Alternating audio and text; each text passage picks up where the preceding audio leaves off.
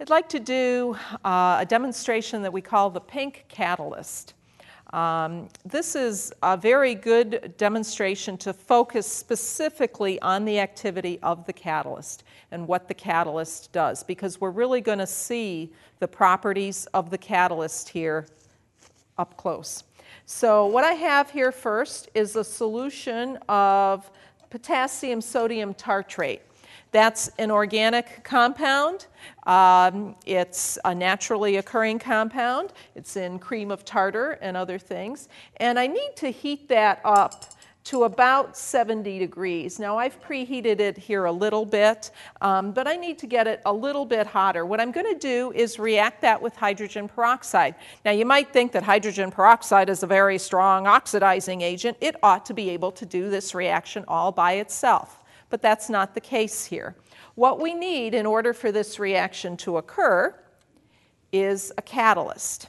And the catalyst that we're going to use is called cobalt chloride. It's my favorite color. It's pink. And the cobalt chloride is going to catalyze the oxidation of the tartaric acid by the hydrogen peroxide. And I need to preheat that to about 70 degrees, and I am exactly at 70 degrees, 69.9. I'm going to turn that down now so that I don't get too much hotter than that. I'm going to go ahead and add the catalyst. Now, I just have the tartaric acid in there, and I have a pink solution, but still nothing is happening. Okay, and that's because I do need the other reactant, and I need about 40 milliliters of hydrogen peroxide. And this is 6% hydrogen peroxide, and I've got about 40 milliliters. And what I want to see is what happens. Notice that right now there's nothing going on. It's at about 70 degrees. It's gone down to about 68. I'm going to take the thermometer out so that we can focus on the reaction. After we see the reaction, then we'll go ahead and explain it. So let's go ahead and add the hydrogen peroxide. Immediately a color change to kind of a peachy color, a little bit of a brownish color now. We're getting some color changes.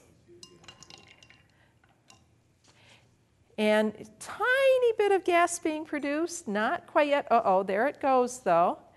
And now we can see quite a bit of gas being produced. I'm going to go ahead and turn that off now. A lot of gas there. The color is changing again now too. It's kind of that brownish green. Now it's getting more of a green color, kind of an olive brown color. Getting brighter green now though, a real nice Kelly green. You can see quite a lot of effervescence in that chemical reaction. We'll be able to talk about what has actually happened. Oh, a bright Kelly green there, a lot of gas being produced. And remember, this is called the pink catalyst, so we want to focus on what the catalyst does. So, the bubbling subsided, and it's gone back to pink. Little bit of bubbling. So we had a color change, but that color change was reversible, right? Because we started out pink, we ended pink. When the reaction was really vigorous, we had a lot of gas bubbles being produced. It was bright green, although it took a while to get to that bright green. That reaction is over, so I'm going to go ahead and put that down here on this hot pad and just let it go back to room temperature. Now let's go to the board and at least explain the chemical reaction a little bit here in terms of what the catalyst does and the role of it.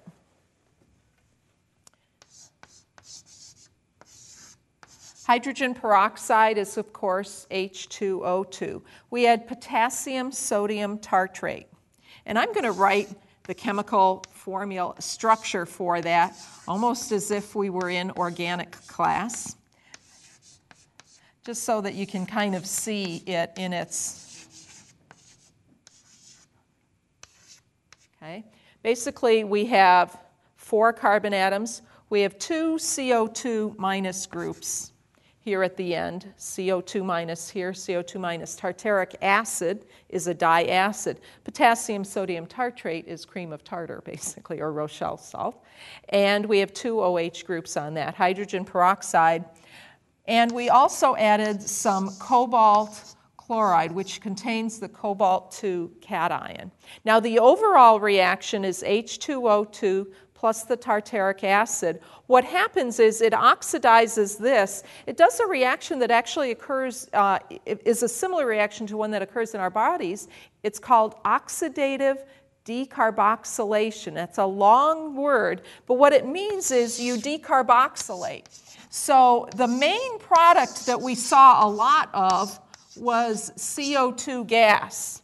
Both of those CO2 groups, even though here they're minus charges, end up as CO2 gas that's liberated. That was that effervescence that we got.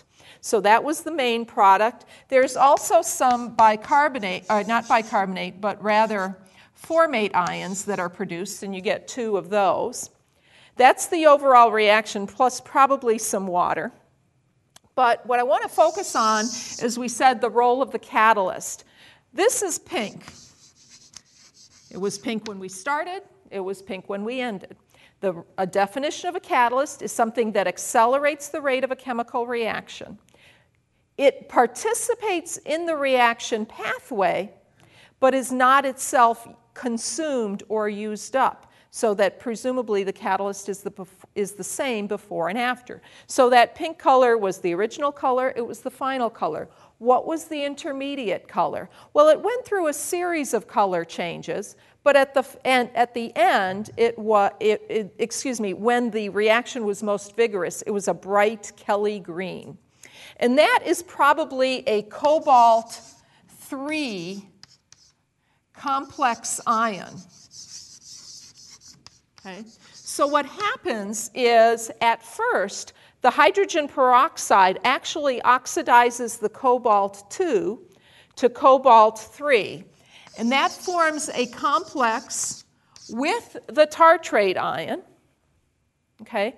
So the cobalt-3 complexes with the tartrate ion, that's a bright green, and then that decomposes further by oxidation to give CO2 and formate ions.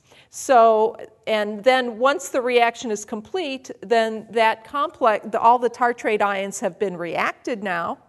The cobalt-3 is then reduced back down to the cobalt-2, and that shows the effect of a catalyst. A little bit of complicated chemistry here, but not that much if you take the time to kind of break it down. And you know, even though this formula may look a little intimidating at times, I think it's important for students to know that chemistry isn't just, you know, hydrogen and chlorine and sodium and iodine and things like that. I mean, organic chemistry is very interesting. There's actually some biochemistry here that's related to, like I said, the decarboxylation in terms of how the cells get energy and so on. So a nice reaction, some interesting chemistry, some pretty color changes, and that's the pink catalyst that shows that sometimes even the strong and mighty, like hydrogen peroxide, need a little bit of help from their friends, in this case the cobalt catalyst.